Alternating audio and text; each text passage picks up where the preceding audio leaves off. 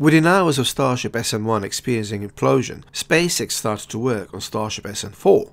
And to top it all, SN-4 will be ready for testing before this month ends. I know this sounds awfully fast. In a way it is quite fast, but SpaceX has developed routine by now. Routine that allows SpaceX to work on almost 2 starships at the same time. And as I say this, SpaceX is also working on a Starship SN-5, which will follow rapidly behind SN-4. I expect Starship SN-4 will be completed by the end of next week, with test bed moved to testing pad for pressure and engine test. Hello everyone! Before I start, I'd like to ask you all to take care of yourself. This COVID virus is a real threat to us all. Follow self-isolation rules. The vaccine won't be ready before October this year. So you'll have to miss this spring and wonderful summer sun, but at least you'll be healthy and alive.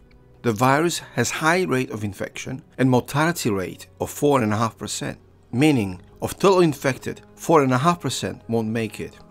ICU mortality rate, sadly, is way higher, around 40%. So please follow medical advice from a medical professional, a qualified doctor or a nurse.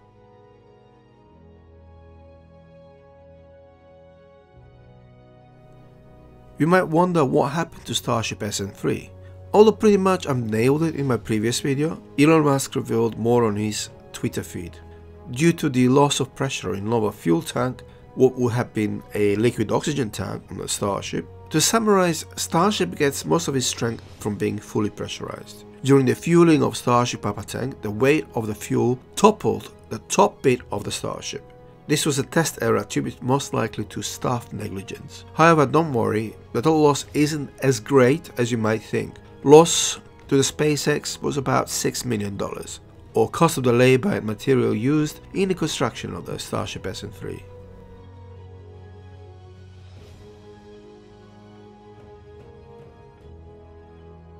Not to worry, Starship SN-4 is on its way, and such errors should be avoided in future. Hopefully, fingers crossed. Starship SN-4, when completed, which should happen in next few weeks' time, should start set of technical tests that could culminate in suborbital test.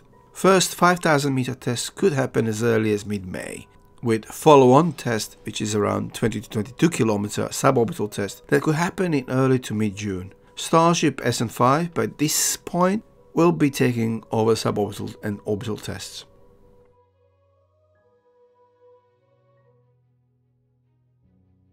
Elon Musk was busy taking photos of Starship SN-4 fabrication process, posting photos of fuel header tank. SpaceX is progressing relatively fast with Starship SN-4, with fuel header tank integration into much larger liquid methane tank, the most complex bit of a fuel tank.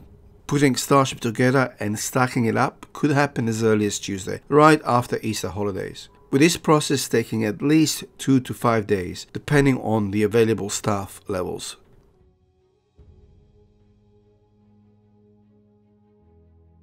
SpaceX has literally streamlined manufacturing process for Starship at Boca Chica facility, and as the facility indeed expands, this process will improve in coming months.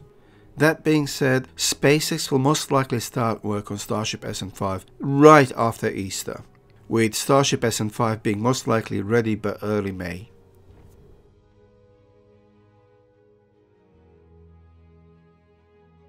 Integration of header fuel tanks indicates SpaceX is going to use Starship SN-4 for suborbital tests. The header tanks are a necessity to enable Starship's ability to quickly, reliably and safely reignite its Raptor engines for recovery and landing related burns. Those tanks serve one main purpose: reserve a small portion of the pressurized propellant for Starship landing burns. There is also a chance SpaceX will try to demonstrate a skydiver-style landing maneuver. However, initial 150-meter hop test could happen as early as week or 25th of April. SpaceX will try to perform a number of pressure and pre-flight tests on Starship SN-4 beforehand, starting with a weekend on 17th to 20th. Now, this is my guess, but it looks like SpaceX wants to catch up with a strict timetable Elon Musk has placed on staff at Boca Chica.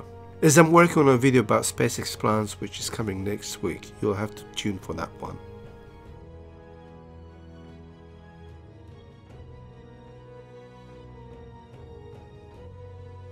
SpaceX is on target to test Starship SN-4 within the next 15 days. This might also include a short 150-meter hop test. If pressure and hop test are success, SpaceX will fly Starship SN-4 to 5 km orbit for 2-3 minutes. This test will happen really fast, within a week or two from initial 150-meter hop test, which is sometimes in mid-May. If this test is success, a follow-on 20 to 22 km suborbital test will follow on and could happen in late May. This test will be on SpaceX trajectory and deadline for orbital test with Starship SN-5 sometimes before September 2020. By the way, sorry for my voice, I have a bit of a hay fever. It's the season.